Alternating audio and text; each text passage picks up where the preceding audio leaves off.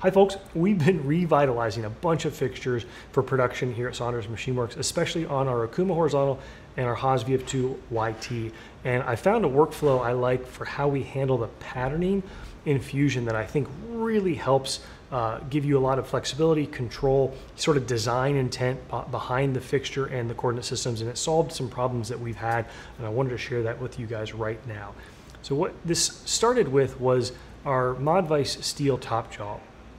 We machined these 8 at a time, and I programmed one of them like so, and then it is patterned with a duplication pattern across these 8 instances. And what started this journey a few months ago, trying to figure out a better way to do this, was I don't love some of the upstream and downstream problems that things like derived models, solid models, joints can cause. It can just be really frustrating with some severe consequences. I wanted a better way to position the part exactly where I wanted it, but also to know where it is and why it's right there. And these parts are a great example because these are made out of 4140, and long story short, most 4140 is saw cut out of plate. There's far fewer bar forms or rolled forms than there are sort of like mild steels. And what happens is we end up with some variances. We order these about 1,000 at a time on the dimensions of the saw cut. And I want that part centered so that we don't risk having a tool imbalance where it either doesn't cut or cuts too much on one side and not the other. So we end up sorting them. Whether this is the best practice or not, I'm not here to defend, but inevitably there is some variation. And so we sort them and we'll run them in batches of 300 or 400. And then if we need to make a minor adjustment to the mod vise, no big deal. But when you make that adjustment to the vise, you end up shifting the part down. And that's what made me rethink, how can I better handle this? And the solution is a single sketch that drives the instances of that pattern. So if I hop back into the design space, under my tombstone, you can see the fixture plate there that I normally leave hidden. Under sketches, I have a WCS location sketch made by JWS. So first off, I like the fact that I can name the sketch, makes it easier to find and describes what I'm doing. If I toggle the visibility on, you can see I've got the instances here with those dots representing the point I'm going to use for the pattern. Even better, kind of a bonus, you can use this sketch to store notes to yourself that pop up if you're trying to remember some peculiarities of that fixture. But the meat of this lesson is really quite simple.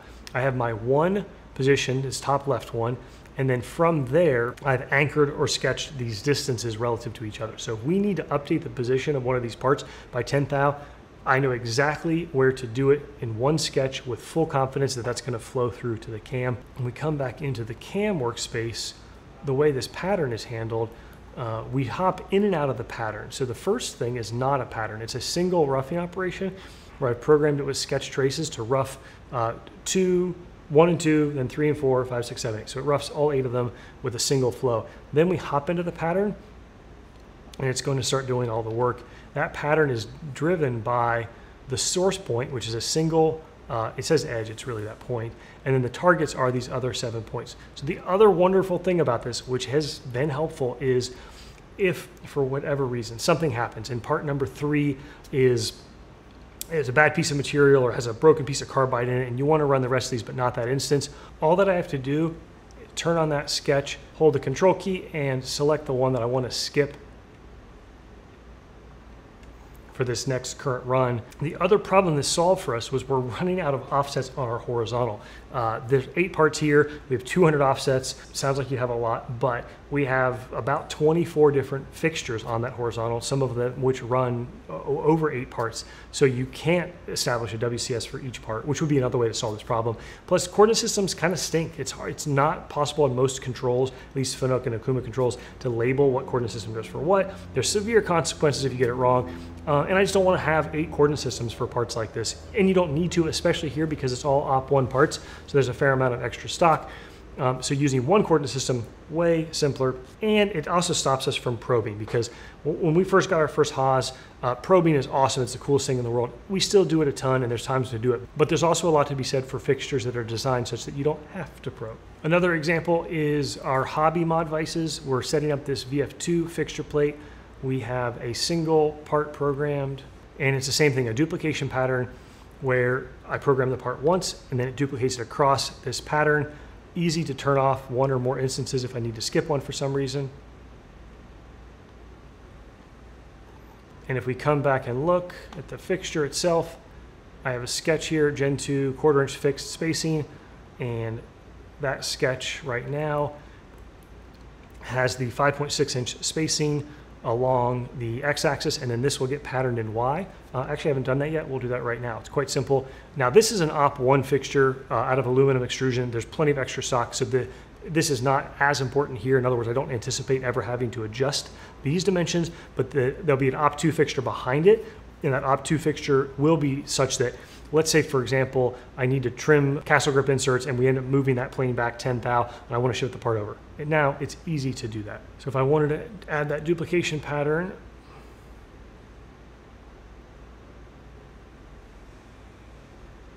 the instances here, I'll just actually turn off the fixture to make it a little bit easier to see. 4, 5, or 5, 6, 7, 8.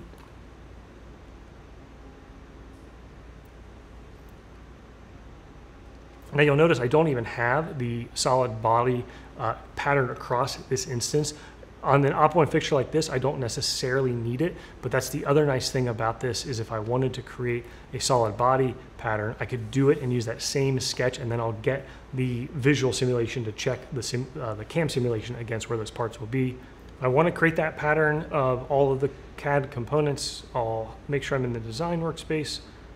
I'll pick that component, right click, and I'll choose move, copy. Let me know in the comments below. There's probably a few other ways you could do this. I'll turn that sketch back on though, and I'll do point to point and create a copy. And then all I need to do is pick the origin point of here, target point there, click OK, and you would do that across all the instances. It takes a few minutes for the setup, but in my opinion, well worth it for, especially here where we're setting up a long-term production fixture. Lastly, similar concept, but slightly different benefits I wanted to show is this is our op2 castle grip fixture. And so this is a unique fixture because these op2s come in as a op1 stripped. So these are actually 12, so 4, 4, and 4. So they're vertically connected still by a strip. But we made them out of 3 separate fixtures. And that's because these are hardened A2. It's just way easier to machine and heat treat smaller fixtures. And it gives us the ability, if we need to remake just one of them, to do so. When we set them up and secure them into the tombstone, it's not that difficult to use. Actually, we use 3D printed spacers to ensure that they're perfectly aligned, but they may not be perfectly aligned. And most importantly, the way we're holding these with a single Uniforce clamp is that over time, even in the hardened A2, there's a chance that the fixture is still able to be used, but we need to hard mill this face and that face just to clean it up to take, say, 5/1000th of an inch off it. What happens when we do that is it's pushing this to the left and this to the right. It's spacing them out further. So by having a sketch that sets the instance location of all of these, it lets me easily shift either all 4 over at a time, or it lets me shift the bottom 4 relative to the middle 4, full control, no hassle, no stress. Again, all of that control on the design side of Fusion with a single work coordinate system over at the machine. By the way, IMTS is in a few weeks, 2024. For those that are going to be there, I'm going to be doing the Autodesk CAM Slam Challenge Wednesday at 1 p.m. And then 2 hours later, there's going to be an Insta Machinist meetup at the Kern booth with Dylan from Within Tolerance. Our Johnny 5 is also going to be in the Kern booth. So looking forward to seeing everybody at IMTS. Otherwise, take care. See you soon.